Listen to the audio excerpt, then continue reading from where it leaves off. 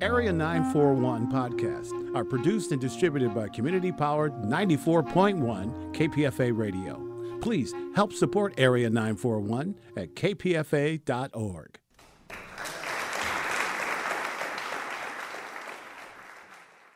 I'm Richard Wolinsky. This is KPFA's Bay Area Theater Podcast, featuring stage reviews along with extended versions of interviews heard on Arts Waves on Cover to Cover. My guest is Annette O'Toole, who is one of the leading actors in the play The Good Book by Denis O'Hare and Lisa Peterson, directed by Lisa Peterson, at Berkeley Rep's Pete's Theater through June 9th. Annette O'Toole has had a long career in television, film, and theater, including stints as Clark Kent's mother, Martha Kent, on Smallville, as the star of the TV series The Huntress, and most recently in stints on the current Netflix series The Punisher and the upcoming series Virgin River. She has also appeared in leading and supporting roles on film, and more recently has appeared in several off-Broadway productions. This interview was recorded a week before previews began for The Good Book. Annette O'Toole, The Good Book is a tripartite play, 3 sections, one of which includes a young man who's got issues with his belief system, a woman who teaches the Bible but is an atheist, and the story of the writing of the Bible itself, and it's by Denis O'Hare and Lisa Peterson. What brought you to this project? Lisa was the main thing. I've worked with Lisa a couple of other times, and I just adore her. I think she's brilliant, and anything she is involved in, I want to be part of, and especially this because she is the co-writer. And then, of course, I read it, and I was hooked. You know, when I read something and it scares me as an actor, and it scares me in terms of just everything about it, I think that's a good sign. It means it's something I should really take into consideration. But there was no consideration. I adore both these people. I had never worked with Denis before, but now having been around him in a room, he's so incredibly articulate. And I find myself trying to be at my best 100% of the time because he's there. And I just think it's a brilliant play. I'm learning so much through my research about the Bible. And I was raised Catholic. So, you know, as Denis and I both say, Catholics don't read the Bible. We get into the New Testament, but the old part of it, yeah. So I'm learning a lot and enjoying my research. It opened originally, I think, in 2015 in Chicago. And I read some of the reviews, which kind of said that the pieces didn't quite hang together as they could hang. Did Denis O'Hare and Lisa Peterson do a lot of rewriting for this version? They did, as far as I know. I didn't read the original piece. I don't read reviews. It's kind of means nothing to me at this point. No, it's a completely it's the same basic premise, right. But I think they've rewritten a lot of. I don't have a lot of information about that, except that I know that even in the room they've been working, and still every day we get changes here and there. They're very meticulous.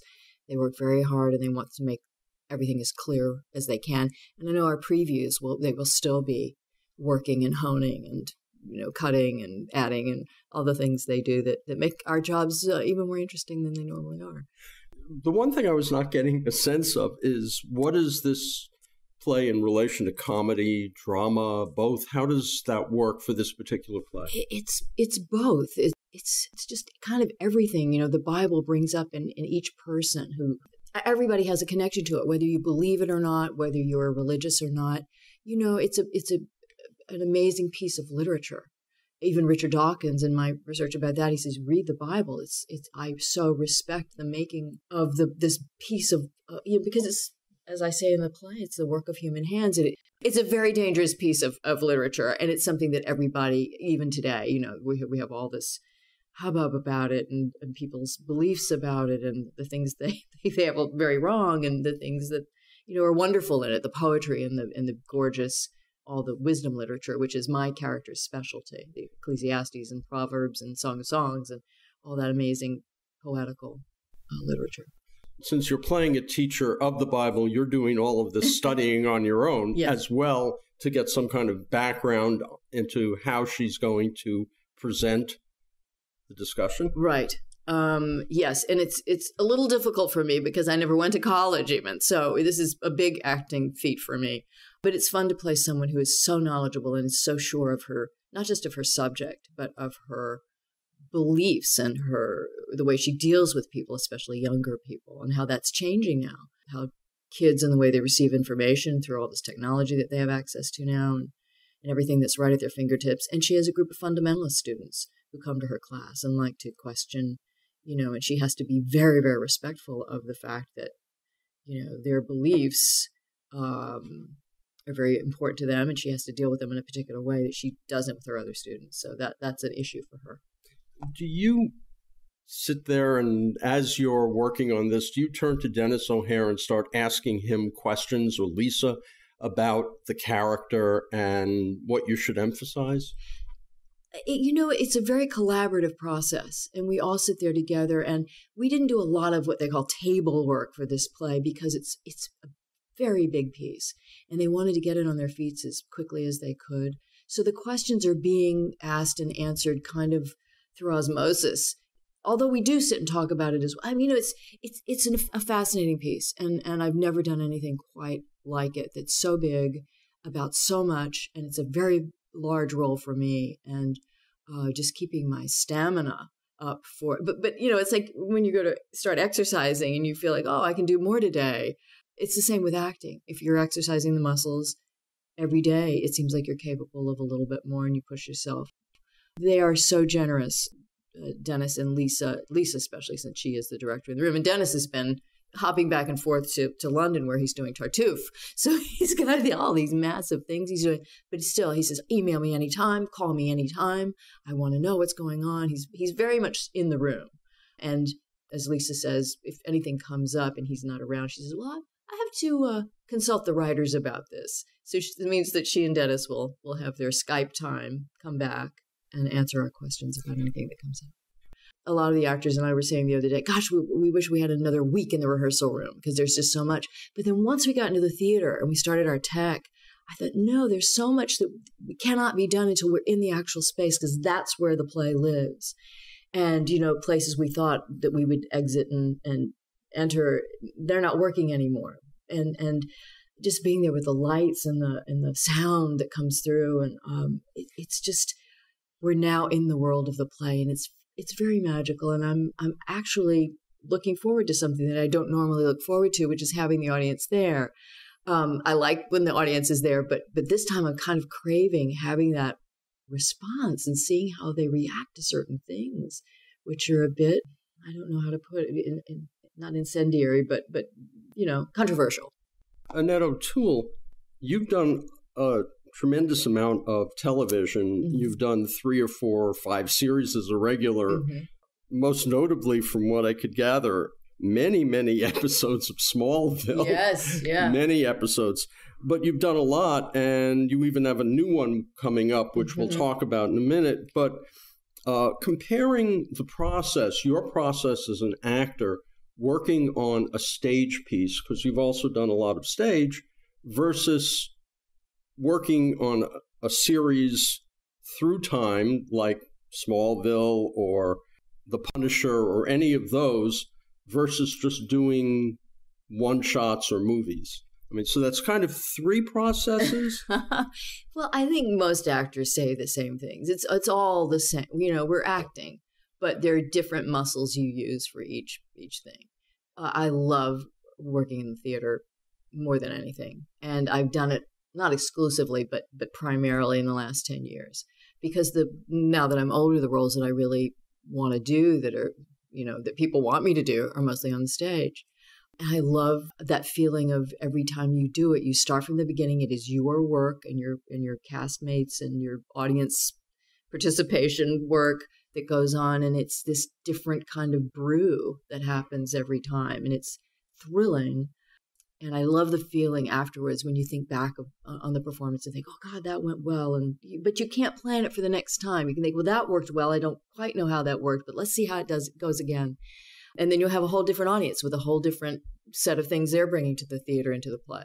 So I just love that process. When you're working in film or television, of course, it's your work, but it's really the directors and the producers putting it together in the editing room and making it look a certain way. A lot of times they'll say, oh, we'll fix that in post, meaning we'll alter your performance so it's unrecognizable to you, which means that I don't like to watch myself on film very much. I never did, but I would because it was a learning process. But, well, this works and that, I shouldn't do that. And why do I make that face? And so now I just don't enjoy it very much. Like, my God, I look 3 billion years old, and how did that happen? And that didn't come off the way I thought. And but I know you're going to talk about this new project, and I just went in to do some ADR on it, and I was very, very pleasantly surprised at how much I was enjoying watching it. And I wished the scenes would go on so I could see more rather than just my little part that I was redoing vocally. When you're working in a series and you're developing the character, for someone like Martha Kent, do you at some point go, oh, I own this character? And I mean, how does that work for somebody who's in a series for a long time? Or I'm trying to remember, is that Hope in Virgin River? Oh, yes, Hope McCrae in Virgin River, yeah. Well, what happens is you kind of, when you play it a long time, Martha Kent in Smallville, she's a particular person in the comic book. She is the mother of Superman, and she's, of course, in Smallville, there was no Superman. Right. It was Clark Kent, and he had not become that yet. So we were kind of helping him be that hero. It was tremendous fun. I loved the cast. I thought Tom Welling did an amazing job, and John Glover and I became fast friends, and we still are. He played Lionel Luthor, and he was sort of our arch enemy. But what happens is you start to know the character so well, particularly the one that you see on the page and that you're kind of combining with the comic book world, and that was really fun. It's light. So I enjoyed doing that, and the producers would sometimes, the showrunners would sometimes ask me my opinion about things because I'm in the trenches. I'm playing that character every episode, and they would say, how do you think she would feel about this? So it was nice to be taken into consideration. With Virgin River, this new Netflix series that I just finished, it's based on a series of books, incredibly popular romance genre books. That character is not particularly featured in the book series. So it was one of the ones where our amazing showrunner, Sue Tenney, took that character and kind of ran with it because she wanted an older woman in it. She wanted her to be, I'm the mayor of the town now. I don't think I was in the books. I got the first book and I'm barely in that book. So I was trying to get information because you like to base it on reality. So I was kind of making it up with Sue on the fly. And the more I would do, the more she would see and write towards that. And I got to work again with Tim Matheson, who I love and hadn't worked with for 30-something years. But we just kind of fell right back into step together, and we play opposite one another. He's the doctor of the town, and it's fun. I think it's going to be an interesting, good, beautifully shot series. Dave Peltier, who's our DP, is, I think, a genius, and works with light in a way I don't think I've ever seen done that I've worked with. Is working on a series where they drop the whole thing at once, is that a different calendar than, say, if you're working in a regular weekly series on network? No, it's pretty much the same. It's Really? very, very hard work in terms of our work. Once it drops, though, I was in Vancouver working on Virgin River, and when The Punisher came out, and I had some young guys who were visiting Vancouver, and I don't know where they were from, but they were not from Canada or the United States, and they had accents. And sometimes they came up to me and said, "Are you in The Punisher?" And they were so excited because that's the art market for that show. Young guys, were all over the world. They love The Punisher. And I'm not a very nice person in that. In fact, I'm pretty evil. So they were very happy to see me. And I was shocked because I thought, oh, my God, they sat down and watched this entire series in one day. And they already know that I'm the bad guy. And not a few times I was stopped in Vancouver by people who had seen the whole thing. So that's the value of it. It's not like, they can just, take it all at once if they want to. Way back when you did the Huntress and you were the good guy, and now you're the bad guy. Is it more fun to be the bad guy? I don't know. Acting's fun. I like doing all of it. It's nice to be able to play both sides of it. As I get older, I'm asked to do a lot of different types of roles, and I'm kind of amazed that people think I can do it, and I somehow I pull it out of the toolbox, the old toolbox, I guess it would be. And it's just, I enjoy acting more than I ever have in my life. And I keep wondering why that is. And I think it's because my kids are grown and I'm not worried about them quite as much. Well, back in those days, what you really wanted was a full-time job. And these things are. I mean, this is daily work. I mean, Smallville was what, 8 years? Smallville 6. ran for 10 years, but I was on it for 6. And then I came back and did a few guest star roles, which is much nicer because they put you at the hotel and they drive you, and it's very nice. I was curious about something. When in a lot of the series now, certain characters appear, then they disappear, then they reappear. Are those separate contracts, or are you signing something whenever you want me, come in? How does that work? It's all different, and at any time you can be let go. Even if you're a regular, if they decide they don't like your character or they don't like you, they will write you out. They have the power, and that's fine. If you're recurring, I think this seems like what is like for the Punisher, say. They hire you for a certain block of time and they say you're going to work out of 14 episodes, you're going to work in 6 of them. And here they are. So you're pretty much booked for that time as if you were a regular, because they can change it on you. Oh. So they have right of first refusal, I guess. I'm not sure what the term is, but you are hired by them. So any other work you get, say they want you for a guest starring role on This Is Us, then, which didn't happen to me, but it just came to my mind.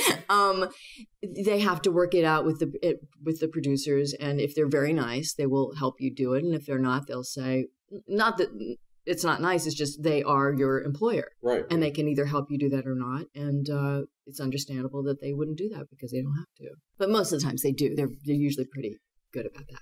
During all those years, you were still doing theater occasionally, weren't you? During the years that you were a regular on these on Smallville, on the Huntress? Not on Smallville. I wasn't, because my kids were young and I wasn't taking much, not that it was coming to me that much, right. But I wasn't doing a lot in between. And that was a 9-month season. Oh, really? Of work. Yeah. And then in the hiatus time, the younger people would get movies and things, but I rarely did then.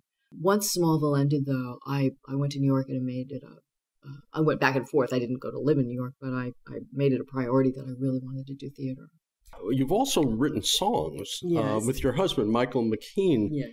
Who's an amazing actor. I agree. Absolutely amazing. You should know him. You'd like him better as a person, actually. Well, his work on Better Call Saul is just astonishing. I mean, and of course, Spinal Tap. Yeah. When he was working on that, were you guys together at that point? This is Spinal Tap? Yeah. No. That was, in fact, they're having their 35th anniversary of the film coming out, and they're all going to be at Tribeca. The Spinal Tap guys doing I think a Q&A and a kind of a salute to the film and a showing of the movie. You guys wrote a song for A Mighty Wind, and it got nominated for an Oscar. It did. It was very exciting. I was so glad. We were both very glad that we got to go through that. If we're going to go through that crazy process of going to the Academy Awards, that we did it together. Because it's like, oh my God, it's my nightmare. All that part of being an actor is difficult for me. What? The kind of like going to events and being seen in red carpets, and I just think it's so silly and stupid, and why? And I actually admire the actors now, young actors and actresses who are coming up, and they do that. It's such a big part of their job, in social media and going on TV and talking. Oh God. So that was not a fun process, but writing for us we still do it. We still love writing music, and that was the second song we wrote together officially, and we felt very, very proud, and we love the movie, and we sing the song all the time ourselves. Well, you seem pretty calm about celebrity itself. You said people were coming up to you, mm-hmm. So you're over that. I mean, at this point for you, is the celebrity thing a big deal at all? No, it was never anything that I sought or. It's nice. People come up to me a lot and say, didn't we go to high school together? Or, weren't you my son's teacher? Which means you've infiltrated their lives in a way that you feel you seem like a real person to them rather than a celebrity. And then they'll say, oh God, no, I know you from this, and I loved your work. And they're very kind people who come up to me. Or they're like these young guys who came up and were just kind of thrilled and tickled to see me in person. Annette O'Toole, a couple of things that I want to bring it back to the good book. Mm-hmm. You began your career, you were born in Texas, mm-hmm. and you studied dance when you were a little girl. Come to L.A., did you want to be an actress? How did that first dance? You said you were on Danny Kaye. How did that come about? And then how did you get into acting with My Three Sons? Well, my mother and my aunt owned a dancing school in Houston, Texas for 50 years. So I grew up in the dancing school. I grew up with that kind of, women around me who were very, who worked and who were in the arts and very much in that world. Patrick Swayze's mother, Patsy Swayze, was one of their peers in that world. And we would go to conventions and dance, and I always thought I was going to be a dancer. And I was a dancer professionally for 2 years. So we moved to LA when I was very young because my cousin wanted to go to art school there. And my dad was going all over the world working. So it just kind of seemed like, well, let's go try it out. They wanted to see if I would work in film and stuff. And I really wanted to. The first job I got was on the Danny Kaye show, playing Gwen Verdon. Verdon Fosse now is or Fosse Verdon, whatever. She should be first, actually, in my opinion. But the series is out now, so that's who that is, Gwen Verdon. She was the guest star on the Danny Kaye show, and they did a production number starring her, and I played young Gwen Verdon. Oh, cool. So it's a very small segment, but that was my first professional experience. And my mother framed the first dollar bill. When they gave me the check, we took it to the bank, and she said, I want the very first dollar bill that you hand to her. She took it and she framed it. So I still have it in my den. And then I got an agent, and it just kind of went from there. And I didn't have great success as a child actor, which I'm very happy about, actually. But I studied a lot, and I went on meetings, and I got an agent, and then my agent wanted me to have acting lessons, and I had a very big chip on my shoulder about that. I thought, well, I need acting lessons. I'm going to be in musicals. I'm going to do this. And then when I was about 17, I went into an acting class that Robert Ellenstein had. Robert Ellenstein, if you've seen the movie North by Northwest, the two bad guys who kidnap Cary Grant at the beginning, he's the guy with the hat on. Okay. Lovely man, very talented actor, wonderful teacher. And I walked into that class, and I kind of fell in love with the whole process. And I thought, wow, I don't have to stand behind people and dance and make them look better and be support. I can be out front, and I can do this job till the day I die. And I just loved the work itself. It kind of opened up a whole new world for me. That's been my primary focus. It's been nice to have the dancing training and the musical training because I've used it in some things I've done. And then, of course, when Michael and I started writing music together, it helped in that. At what point did you begin doing theater then? When I was 15, I did a play called Blue Denim, which started out as a play and then became a movie with Brandon DeWilde and Carol Lindley a long, long time ago. And that was my first, I'd done plays. I'd studied acting, but that was the first thing I did as an actress in a real play, in a real production of a play. What was great about it was the kids in it are 15 and I was 15. And a lot of the stuff that was going on, I was very sheltered as a kid. All I really cared about was my work. This was the late 60s, so there was a lot of stuff going on around the world, the whole hippie world, but you were not part of it? You were just busy acting? Or Yeah, it was around me. My focus was so on dance at that time and theater, and that I didn't, it was swirling around me. You couldn't avoid it. I was out in Los Angeles with all this stuff going on, but it was, what I was doing was of the utmost importance to me, and I kind of had blinders on about all that. During those years when you were younger, we talk about the Me Too movement now. Did you have any issues, or were you kind of free? It's funny. I never had anything really bad happen to me. People would come on to me. They'd say, oh, you want to come to Las Vegas for the weekend? I'd say, well, can I bring my boyfriend? They say, what? And, I had a boyfriend. It wasn't like I was lying. I just couldn't understand, why would you want me to come to Las Vegas? I mean, I really was,